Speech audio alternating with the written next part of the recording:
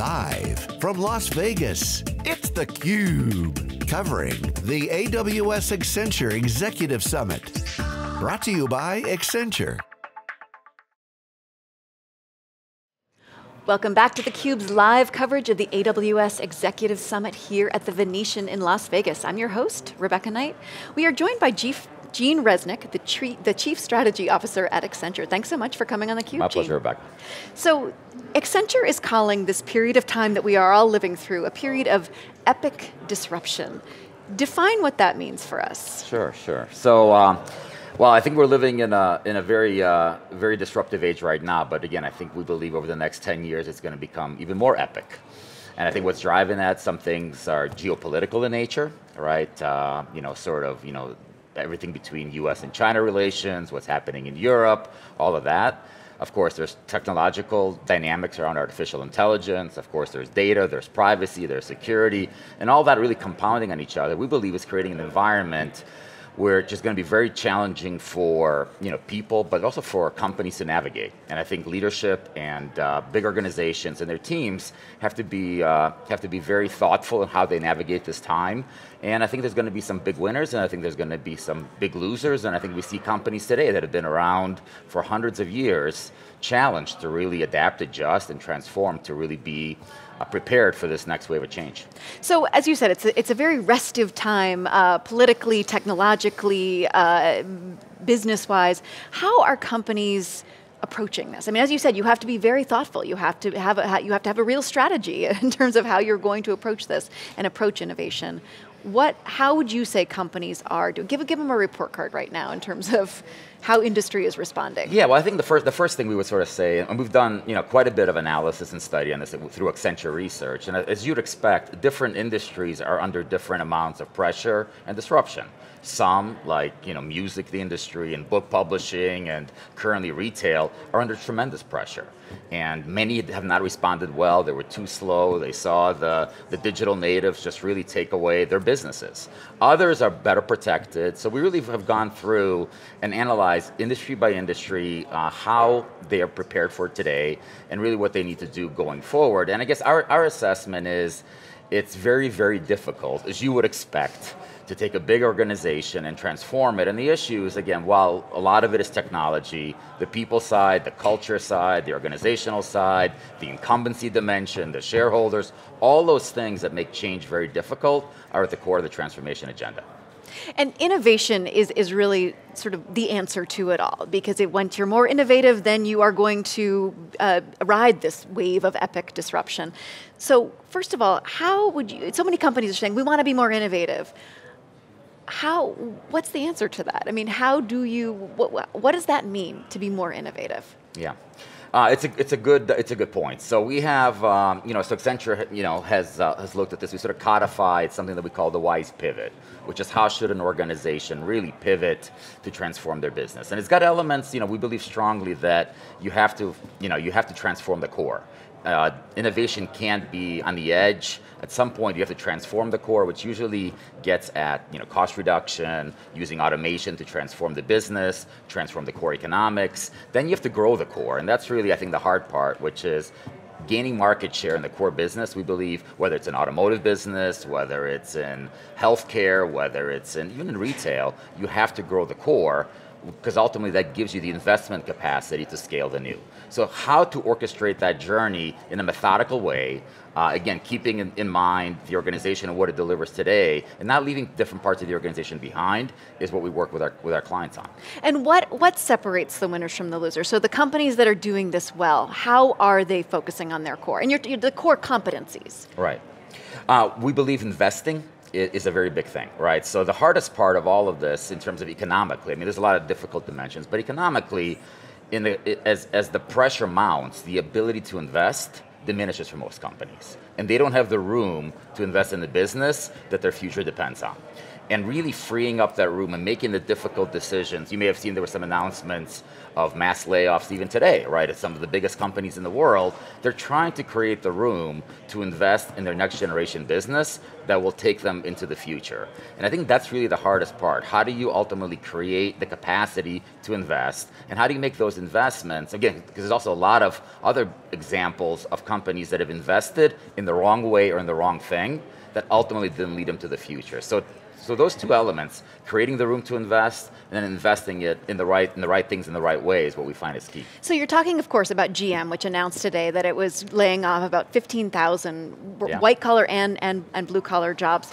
And the reason they're doing this is because they're saying there's no longer any room for 6-passenger cars in this market. We want to focus on self-driving vehicles.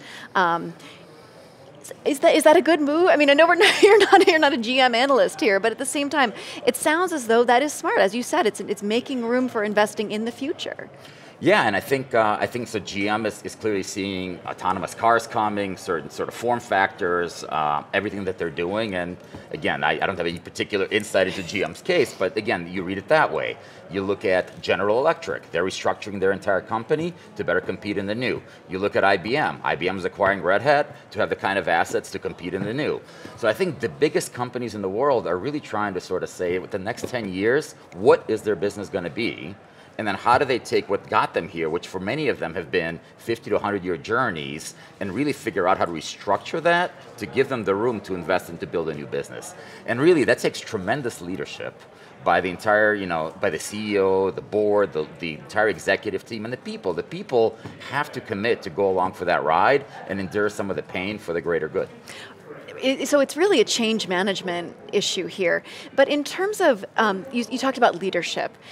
It also takes the foresight to actually know what your business is in the future. So GM is saying autonomous vehicles, which an average layman could say, yeah, that looks as though that's where the car industry is going.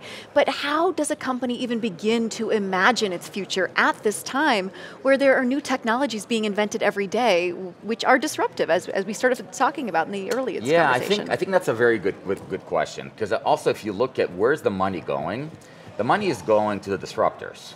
Right, if you look at the top 5, the Google, Amazon, Facebook, Apple, let's put Microsoft in there. Combined last year, they invested over $70 billion, and that's about 15% of all of the Fortune of the global 1,000. So the capital, as measured by what the companies are expending, what the startup VCs are at an all-time high, $155 billion invested last year, double what it was in 2001.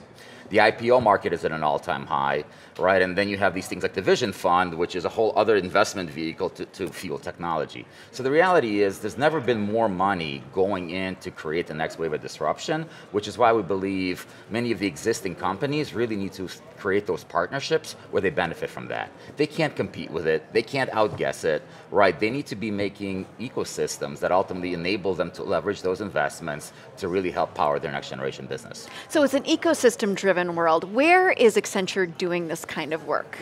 Yeah, so the good news for Accenture is, we've built our business, built services in an ecosystem kind of model. Initially it was with SAP, with Oracle, with Salesforce, and now it's with companies like Amazon and AWS. And I think our view and what we try to work with our clients on is really to create the construct. And by the way, a lot of these constructs are just now being formed. Like, what is partnering with an AWS to create your next generation digital business? What does that look like? And there's some models emerging in terms of co-innovation. I would tell you what Amazon has done with Berkshire Hathaway and JP Morgan Chase is an example of partnering to transform healthcare. Interesting way to do that. You look at another Seattle company, Starbucks, partnering with Alibaba to basically power their entire business in China. So you're starting to see different constructs where big companies are really coming together in different ways. And then again, those partnership constructs, incentives, business models around that, I think that's really where the innovation is going to take place. How do you do that? How do you align your incentives, and how do you jointly benefit from that partnership?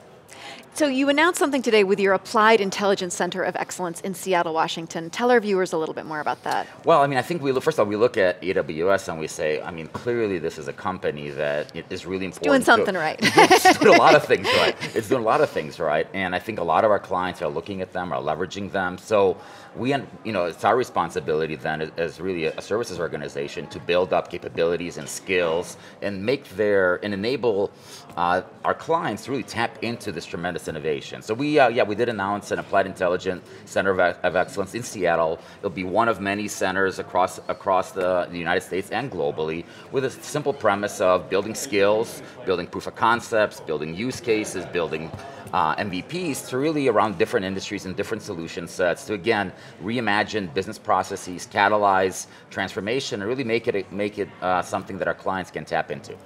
You are the Chief Strategy Officer. What is your piece of advice for companies out there at AWS at reInvent here?